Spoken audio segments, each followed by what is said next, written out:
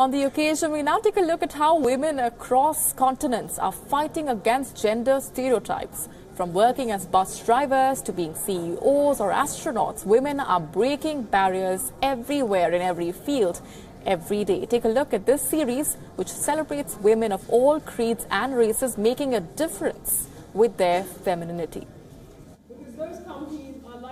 Amy Jadesimi is a CEO in Nigeria working in the oil industry. But that was not her first choice. She studied medicine and worked in a major investment bank in London before taking over her father's oil services company in Nigeria in 2004. At 42, she's one of the brightest businesswomen in Nigeria and one of the few to run a business in a very masculine sector, the black gold sector.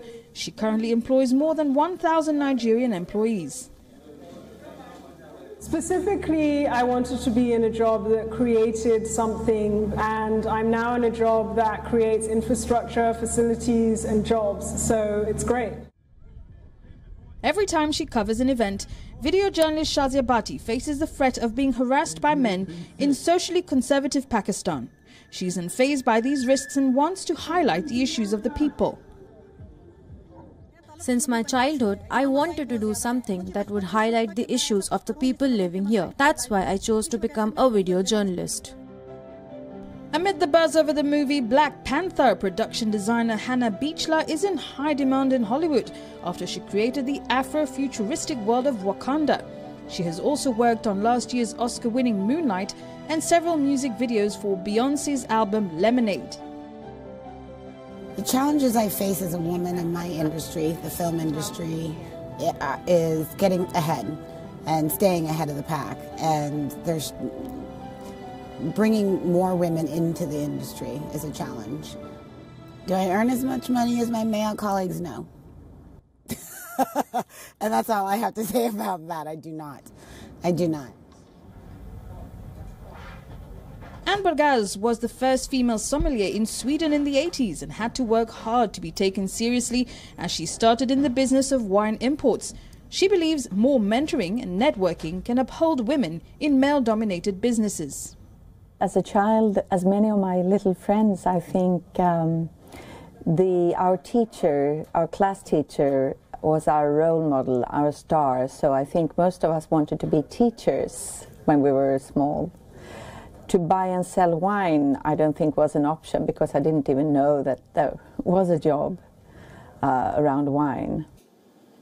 Catherine Sargent is the first female tailor on the prestigious Savile Row in London, where tailoring men's suits had bespokenly been a man's affair.